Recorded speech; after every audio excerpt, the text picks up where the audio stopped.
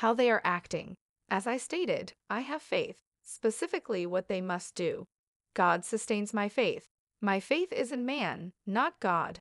And what they did to my faith, God didn't tell me what happened from the beginning. He also stopped pulling layers one after another.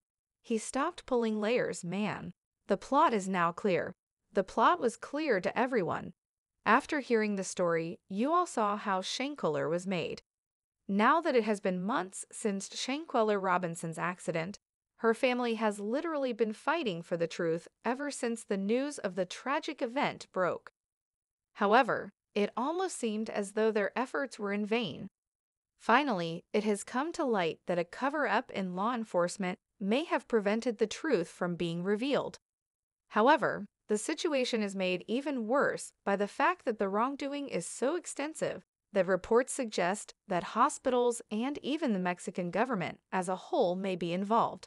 This implies that the wrongdoing may extend beyond just the authorities. I'm telling you to stick around until the end of the video if you don't want to miss any of these details about what appears to be corruption. I realize that suggesting that the government might be involved might seem a little unrealistic to some people. However, I am not the one who suggests that the Mexican government may be the issue. A former top FBI agent had said these words. Even though this story is heartbreaking, the majority of people are probably surprised that the case has not yet been resolved.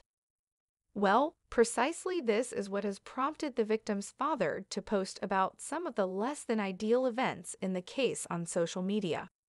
According to the original report, on October 29, Robinson's body was discovered by authorities in the living room of her San Jose del Cabo vacation rental. However, distinct timelines for the events of that day are provided in the initial local police reports. Around 2:00 p.m., a guest allegedly informed the resort's medical staff that Robinson had consumed a lot of alcohol. News obtained a report from the local police that day. Robinson should have been taken to the hospital because she was dehydrated, but none of her friends did. According to the police report, she passed away later from cardiac arrest. However, according to the official autopsy report, she was seen by medical personnel before 3 p.m., and shortly thereafter, she was pronounced dead due to an injury to her neck and spinal cord. Her death has been attributed by Mexican prosecutors to a deliberate attack, not an accident. After the video of what Robinson's family believes to be Robinson surfaced, Robinson's family demanded that authorities investigate the case more thoroughly and maintained that the death of the 25-year-old was not caused by alcohol poisoning. Although the date of the recording is unclear, Robinson can be heard being beaten while a male voice in the background asks, "Can you at least fight back?" The outcry of Robinson's family attracted national attention, and the FBI soon after made the announcement that they had begun an investigation into the case. The FBI Charlotte Field office began an investigation nearly a month after Robinson's death, as Mexican prosecutors attempt to extradite the suspect. The length of time that the investigation has been taking is now causing concern, to the point where even a former FBI agent has spoken out about it.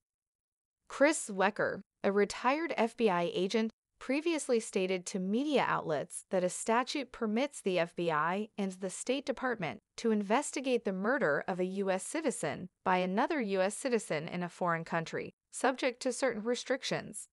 But he also said that the fact that the investigation is taking so long is a sign that the Mexican government has some strings. If this had occurred in the United States, in his words, first and foremost, because it would be a local homicide, the FBI would not be investigating it. But when you have a video like this and witnesses who are available to be questioned or interviewed, as well as other forensic evidence, such as a video or time logs, a typical homicide investigation would move along fairly quickly. All of the evidence in the Idaho case, including cell phone pinging, is available. He then added extraterritorial cases, particularly those involving the Mexican government, which are extremely unpredictable when dealing with the prosecutors, federal police, and judicial police in that country. First and foremost, their competence is variable. Number two, as well as their drive to actually move forward with the case. Therefore, we must acquire the evidence before we can actually present it to U.S. courts. All of that is accomplished by treaty, accompanied by formal papers, requests, and ribbons and bows. Continue going back and forth. It is a time-consuming, laborious, and bureaucratic procedure. It is even worse in Mexico. Have this to say regarding the case's evidence. The video is here for you. You can access stored email and text data. People are typically careless at the time, and then they text back and forth about what happened or attempt to piece their story together after the fact. Therefore, I'm pretty confident that the FBI is carefully examining the electronic evidence. People are being interviewed. I refer to it as interviewing because it is not an interrogation if you are not under arrest. It's a conversation. You are not entitled to advice. You are free to get up and leave at any time. If they have been represented, I'm sure they have already interviewed everyone there. Therefore, they have gathered as much evidence as they possibly can. I think that can currently be gathered in the United States. As the FBI investigation nears its 2-month mark, Flegger concludes that maintaining pressure on the Mexican government is crucial. According to the man, the government starts to move when you apply pressure and pressure it, almost embarrassing it. A suspect in Shanquella Robinson's death has been charged by Mexican prosecutors, according to reports. Robinson died on October 29 while on vacation in Cabo San Lucas, Mexico, with 6 of her friends.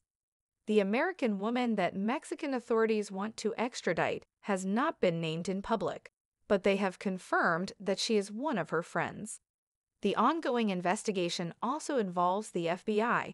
I'm so happy. That makes me feel good. We have been waiting for that, for someone to be held accountable and taken into custody. When she learned that an arrest warrant had been issued, Robinson's mother, Salamander Robinson, informed ABC News. Just waiting for justice to be done is all I can do. Given that the Mexican government claims to have a suspect in custody, I know it may be difficult to understand the picture Swecker painted of them. However, what Swecker was saying actually goes much deeper than what is reported in the media. To put it another way, the doctor actually told Robinson's friends to take her to the hospital if they wanted to save her life while she was still unconscious at the villa her friends were staying in. Moreover, despite what the media claims, they completely rejected the choice. The friends themselves admitted that they were provided with a $5,000 bill to transport her to the hospital, which they did not possess. Although I acknowledge that it might as well be a fabrication, the fact of the matter is that American tourists traveling in Mexico have been the victims of extortion for some time. So much so that it is now known to the American government. U.S., according to reports, after years of complaints that the facility preyed on Americans by overcharging,